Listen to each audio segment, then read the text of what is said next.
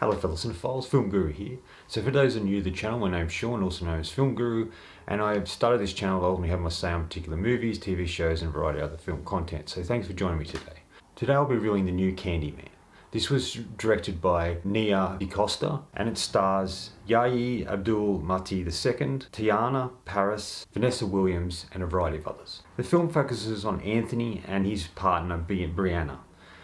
They have moved into a new loft in Cabrini Green Towers. Anthony is an up-and-coming artist and he's trying to find his next inspiration for a string of paintings he wants to do. Ultimately he runs into William, played by Coleman Domingo. He begins to tell Anthony the real story behind Candyman and the myth about him. In the details revealed, Anthony starts to find inspiration in this macabre sort of story and he begins creating a whole collection of paintings and revolving around this. Things slowly start to get out of control. People start to die. And the more that Anthony looks into Candyman and the myth around him, the more he puts himself and the people around him in danger. And he's got to ultimately work out what's going on before it's too late. This was a film that's been long, it was delayed and was meant to come out last year and we didn't get it till now because of the state of things in the world. And I'm glad we're able to get this film. When I first heard about it, I wasn't quite sure, and then I started to read about it and became really fascinated by it. And I wanted to see what they were going to do with this story, as I'm a big fan of the 1992 original film with Tony Todd and Virginia Madsen. That film I really loved. I loved everything about it, and it was really, really well done. So it was interesting to see what they want to do with this sort of storyline. I knew some details going in, but not everything. The film didn't quite go the way I expected, but I kind of liked that. There's a quirky strangeness to the movie.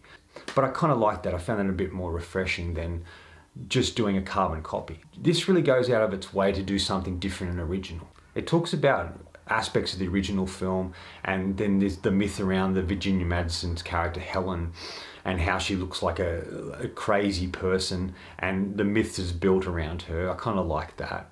It looks at the idea of Candyman, but they evolved that concept and they look at Candyman in a different way, and I thought that was refreshing. And I really enjoyed the direction that they took this film.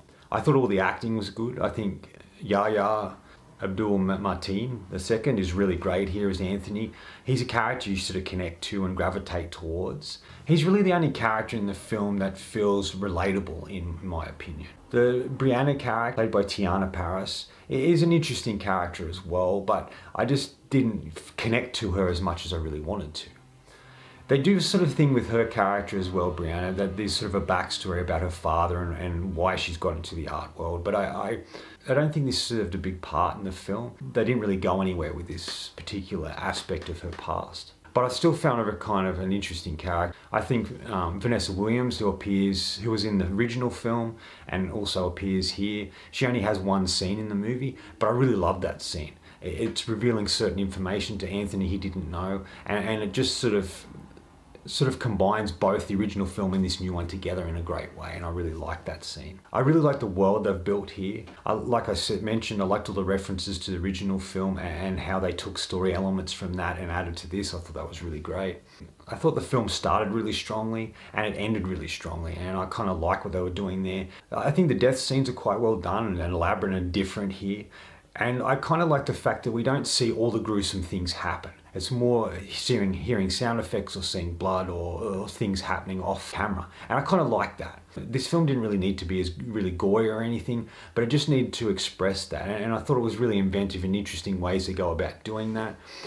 And I don't know if this is a spoiler or not. The way we see Candyman, we only really see him through the mirror. And I kind of like that. And they sort of take the Candyman story and they expand on it and they show it in a different way because of the story they're telling. It takes on a different mantle than what we've seen before. Now look, there are things I didn't like as much, or things I'm not sure how I felt about. Firstly, it sort of loses its way in the middle. It doesn't quite know what direction to go or what it's trying to do, and it feels more drawn out than it really needed to be. And the Candyman we see in this is sort of this voiceless, faceless figure. He isn't really intimidating or scary like Tony Todd was in the original. I just felt he was just there, and it didn't really create this scary feeling that you sort of really needed for that character. And it really isn't a scary movie. There's some choices of music that just sort of made scenes feel a bit weird and odd. The other thing I didn't like is it's set in the art world, where there's pretentious, obnoxious, annoying characters that I just really didn't care about. Except for the two leads, I just didn't care about the other characters. They just felt too self-absorbed for me to really connect to, and I felt a real disconnect when these characters came on screen. I liked it, but not as much as I wanted to, and I didn't think it surpassed or came really that close to the original in my opinion. Final thoughts.